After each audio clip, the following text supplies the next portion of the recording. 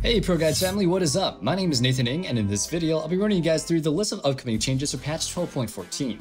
If you want to know what champions, items, runes, or other systems are up for balance adjustments, look no further. Make sure you subscribe so you don't miss out on any future content like this, and let's get started.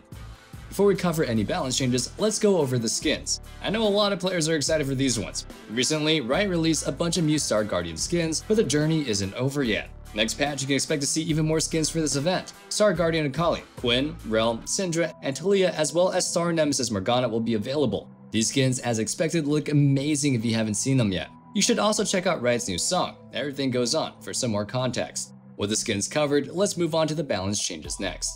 First off, we have a lot of system changes to cover. Since Worlds is getting closer and closer, Riot is continuing their efforts to mold the league's balance towards something presentable for the big stage. A big part of this patch is adjustments to healing and sustain, likely as a follow-up to a gigantic durability update a few patches ago. That being said, one good example of how they're going to be tackling this is through the item nerfs. The first is a direct nerf to healing via potions. Health potions, refillable potions, and corrupting potions will heal for less, but this is to compensate for the fact that we have more resistances than before. Health potions will heal for 30 less, while the ones that replenish will heal for 25 less than before. These nerfs affect all roles and should benefit aggressive champions a lot more than others. Aside from consumables, bigger purchases are also up for some changes. Enchanter items, Sunfire Aegis, and Kempunk Chainsword are set to receive nerfs.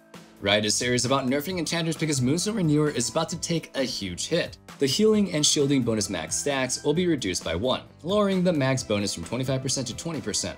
Thus, we'll likely see more aggressive supports find their footing moving forward. However, the enchanter item nerfs don't end there. Another item getting nerfed is Staff of Flowing Water. It's also having its healing and shielding power reduced, however, this one is a small nerf. You do need to consider that most champions building this item should also be building Moonstone Renewer, so grouping up these nerfs together, you'll definitely notice a bigger splash next patch. Redemption and Mikhail's are up for some identical nerfs, with their healing and shielding power being reduced by 4%. Finally, Ardent Censer and Forbidden Idol will have their healing and shielding power reduced by 2%. With all these nerfs considered, full build enchanters will definitely feel less impactful in the mid and late game teamfights. I expect the meta to shift heavily as a result of these big changes. Moving on to other item changes, Sunfire Aegis will have its base immolate damage decreased, but its bonus HP ratio increased. As a result, it'll be stronger on champions who are committed to a tank build. Kempunk Chainsword will receive a simple nerf, increasing the cost by 200. As a result, champions that rely on it won't be as able to snowball as hard as before. We're just touching the surface of next patch's changes, but it's clear that the meta is due some big shifts. Make sure to contact the coach over at ProGuides.com if you want help preparing for the next patch, or wait until the next patch to do so if you want some high-level insight. With the items covered, let's run through the rune changes next. We have a bunch of runes getting adjusted, so let's jump into it. Beginning with the nerfs, a ton of defensive runes are getting hit next patch. The first is Biscuit Delivery. Like with potions, they'll be a lot less potent after the next patch rolls out.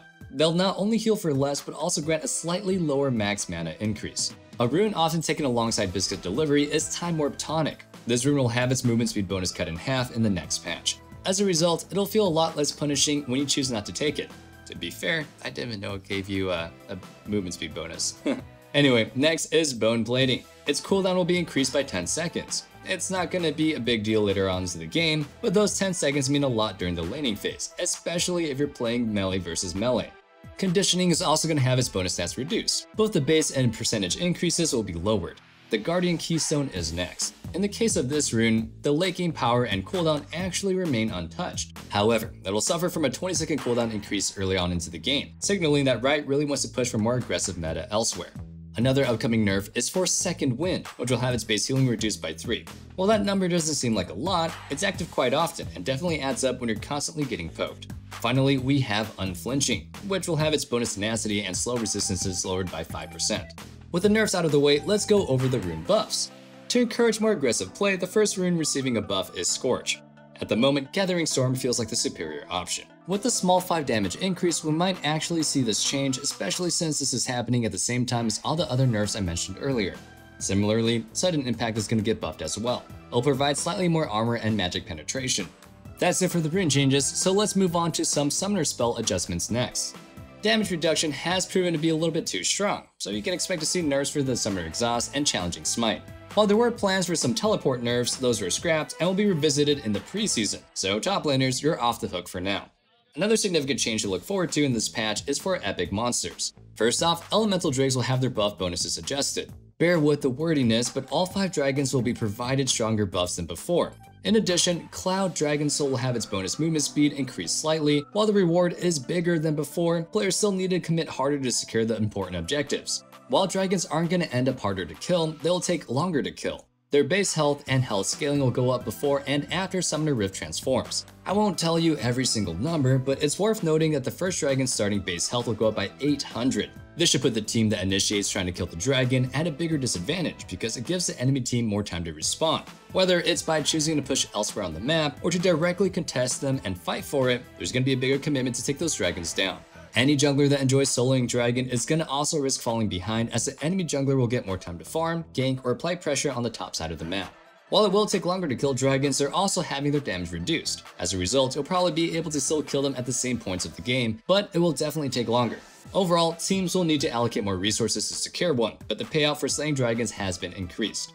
Elder Dragon will receive a similar set of changes. It'll have its AD reduced, but its health scaling will increase as well. There's also Rift Herald, which will have its gold reward increase substantially. Aside from the 100 gold the Slayer gets, it'll also provide 200 bonus local gold. In addition, if you manage to kill a second Rift Herald, it will spawn with 75% more health when you summon it. Before moving forward, let me also ask you our question of the day. Do you prefer taking Rift Herald or Dragon? I'm more a fan of taking Rift Herald, since it feels like it speeds the games up significantly. Dragons feel like it takes a while before you really notice it, but Herald is able to take down turrets and grants massive amounts of gold instantly. Let me know your answers in the comments section down below. That's it for the system, so let's talk about the upcoming champion changes next. Beginning with the top lane, Aatrox is set to receive some adjustments. In a lot of cases, this is, in my opinion, a nerf. However, he is objectively stronger versus very high burst damage. Aatrox's health per level will be increased, but this comes at the cost of some healing from his E and his ultimate in the later parts of the game. I don't think his win rate will change too much since the numbers aren't too large on either side.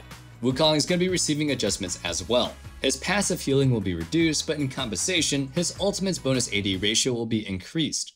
Nara is also another champion being adjusted. He'll have his base health and health regeneration reduced, making him a little bit less oppressive in lane. Next on the list is Gangplank. He's up for some potentially game-breaking changes. Riot is gonna go for some simple adjustments to encourage building crit on him. However, first his base stats are being changed, with nerfs to his starting health and armor, but an increase to his health per level. Thus, the early game should be a little bit more difficult for him, and more aggressive opponents should have a better chance at shutting him down. However, let's talk about what they're buffing.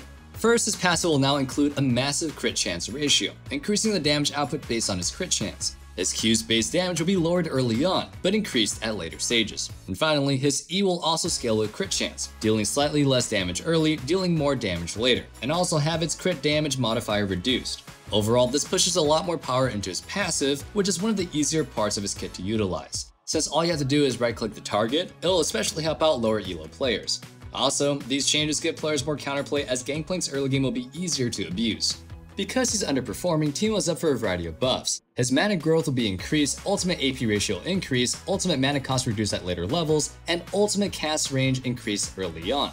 That's it for the top lane, so let's move on to the jungle next. First, Pantheon is receiving a big buff to his Q. It'll deal significantly more damage to monsters, giving him more flexibility in role choice. Another buff is for Jarvan. His Q's bonus AD ratio will be increased, while his E's cooldown will decrease with ability rank. Similarly to Aatrox, Kane's Darkened form, Ross, will receive some adjustments to healing. While the healing from his Darkened form will be reduced, he'll gain more health per level. Next, let's talk about the mid lane. We have a single change to cover with LeBlanc. Her base mana, mana growth, and W base damage at later ranks are all going to be increased. Short and simple, this buff should help her especially in regards to pushing waves at later levels. Now let's talk about the bot lane. Varus is up for a minor buff. His attack damage will be increased by 3, which should help him immensely in the early game. Sivir has been recently given a mid-scope update that has changed the game for her altogether. Instead of nerfing her into the ground immediately, Riot is going to be taking it slow by simply reducing her W's minion damage. As Seraphine has been performing absurdly well as a bot laner, she's up for some nerfs on her W. The healing and shielding AP ratios are going to be both decreased. Zeri is also receiving some changes. Her attacks will no longer have a multiplier against enemies below 35%. However, they will execute minions exactly below 120% of her base AD. First, we have a buff for Alistar. His Q will have its cooldown and mana cost reduced. This is a solid buff given that this is arguably his most important ability. Alongside the Enchanter nerfs, he should have a little more kill pressure in the early game. Yuumi is up for a nerf next patch. It's a simple one. Her E's AP ratio will be reduced. Also note that the Enchanter items will be nerfed at the same time, so we'll definitely see her perform a lot worse next patch. We do have a nerf to talk about with Renata. Her base HP and base AD are going to be getting reduced. Thus, she'll be easier to fight in the early game and also won't be as oppressive to lane against. You can also expect some adjustments for Janna. Her E's bonus shield and healing power will be reduced, but in compensation, it'll have a higher base shield and she'll also heal more with her ultimate. In most cases, this will be a nerf, but if you're in a rush and you don't have time to land any crowd control before using your utility, Janna players will actually benefit from this adjustment. With those changes finished, we've wrapped up our upcoming changes for patch 12.14. Like always, feel free to let us know your thoughts in the comment section down below, and also read the description if you'd like to join our Discord community. I hope to see you all in our next video, and as always, stay safe, stay healthy, and have a wonderful day. Peace.